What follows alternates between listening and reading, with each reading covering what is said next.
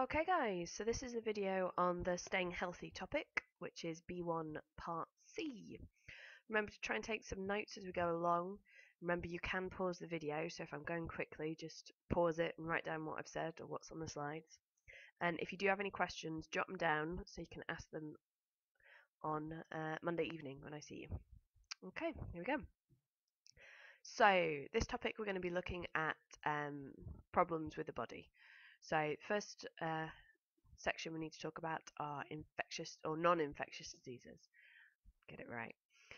So first things we need to talk about are deficiencies. So there are vitamin deficiencies and mineral deficiencies, which we did touch on in the last topic. So examples for these are scurvy, which is a lack of vitamin C, and anemia, which is a lack of iron. Now remember, for those of you going for the higher tier, the iron is important for making hemoglobin, which is the part of the red blood cell that carries oxygen.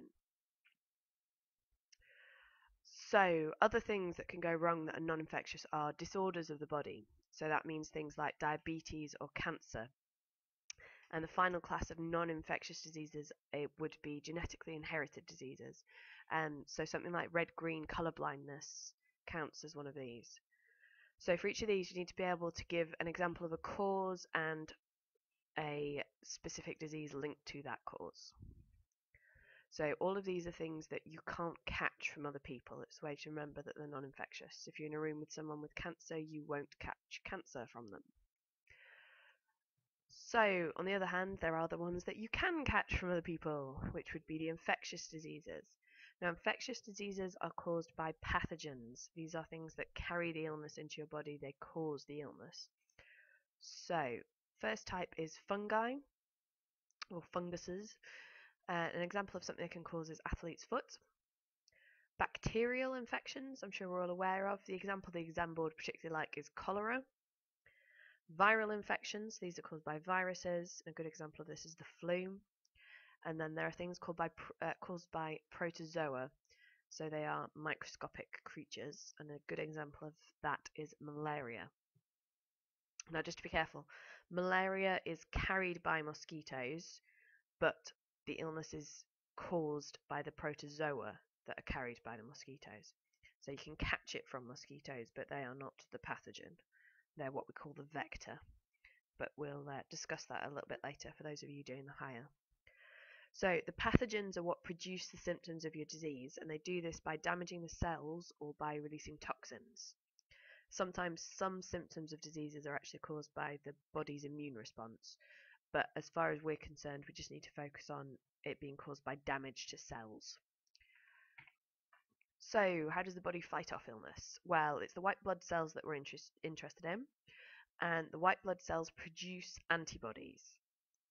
Now the antibodies lock onto antigens, which are on the surface of the pathogens.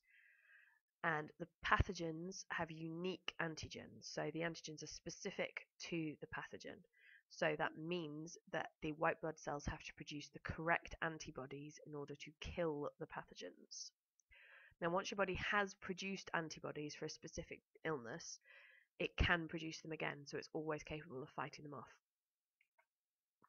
So this leads us to vaccinations. So a vaccination is a way of giving a person immunity to an illness. And the way that is done is by injecting them with a harmless version of the pathogen.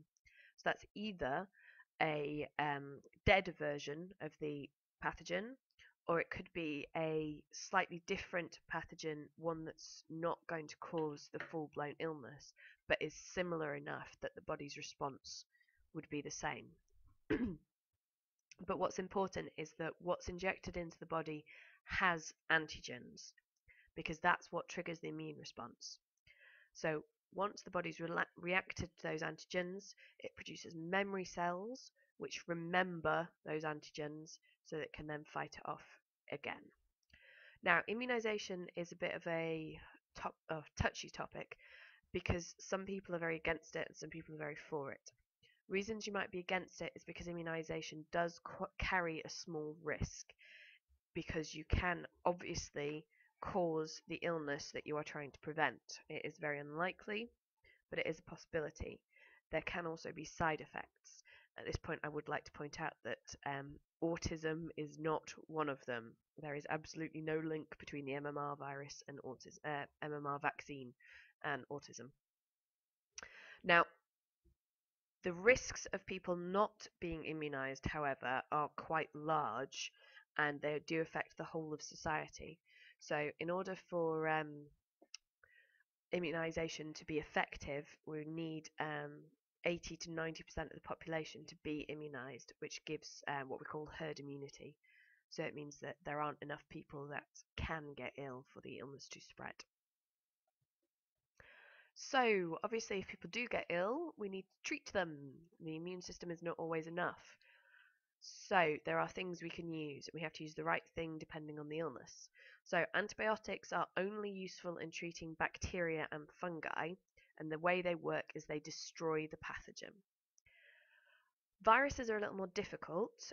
We do have antiviral drugs, but they don't actually destroy the virus. All they do is slow down the development of the pathogens, which gives the immune system a chance to fight it off. Now, when it comes to developing treatments, they have to be tested before they can be used on people. So before they're tested on people, they'll be tested on animals, computer models, and samples of human tissue. Obviously, there are ethical reasons as to why you don't want to just go and test an unknown drug on a person. It's could do more harm than good. Now, as a result of the use of antibiotics, you may be aware that we are developing antibiotic resistant diseases now. And this is because too many antibiotics have been used, or full courses of antibiotics haven't been used, and a lot of bacteria are mutating and developing resistance to them. An example of this is MRSA, which you may have heard being an issue if you go into hospital. So I think I've got these slides out of order slightly, but never mind. On the issue of developing drugs, we do trials on humans. So once the drug has been tested on enough animals and computer models and it's been shown to have promise, we then test it on patients. Well, when we do trials on patients, it's very important that we do double-blind trials. The exam board also like to ask about this. So a double-blind trial is where you give half the patients the drug and half the patients are given a placebo. So placebo being essentially a sugar pill. So they're not told whether it's the real thing or not, which is very important. And the doctors also don't know who's received the real drug or not. The reason for doing that is it stops the results being biased. If someone knows they're getting a drug and the doctor knows they're getting the drug, they could expect to see results that aren't there. And likewise, if someone knows they're not getting the drug, they may not respond, even though the placebo effect is a real thing. Giving someone sugar pills does make them get better. No one knows why, though. It's quite interesting, because even if you tell someone it's a placebo, they still get better. But you don't need that for the test. I'm just going off topic. Okay, so cancer. We do need to talk about cancer. Cancer cells are kind of amazing, really. They are cells that just keep dividing forever and always. Regardless of how much food is there, regardless of what's available, they never ever stop. Normal cells reach a point where they stop. Cancer cells don't, and that's what makes them cancerous. And it is those growths that are the tumours that we see. Now, most cancers aren't infectious. There are some that you can get if you get specific types of virus, but we're mostly going to ignore those for the exam. There are things that you can do that can increase your chances of developing cancer. So to avoid or reduce your risk, you need to try and avoid sunbathing, because obviously if you get sunburnt too often, you increase your chances of getting skin cancer. You can avoid, that does say avoid, believe it or not, being overweight, because if you are overweight, you have a lot of fat cells, and the fat cells are very active, and that extra activity increases your chances of some of them becoming cancerous. Large amounts of red meat have been shown to increase your chances of developing cancer. Eating a lot of fruit and veg can help reduce your chances of getting cancer, particularly broccoli. Broccoli is ace. just generally being fit and healthy, so exercising regularly reduces your risk of cancer, and avoiding drinking too much alcohol. Again, these are just risk factors. So these are things that can change your chances of getting cancer. Excuse me. So malaria is one of the ones that we have to talk about. I did mention it earlier. So malaria is caused by a protozoan called Plasmodium. So it's a type of protozoa that feeds on red blood cells, and the Plasmodium is carried by the mosquitoes, as I said earlier. And in that case, we call the mosquitoes vectors. Vectors are things that cause diseases to be transmitted. And it's when you get bitten by a mosquito that has this Plasmodium present in it that you can catch malaria. So the Plasmodium is technically a parasite because it lives inside the body eating our red blood cells, and humans are the host to it.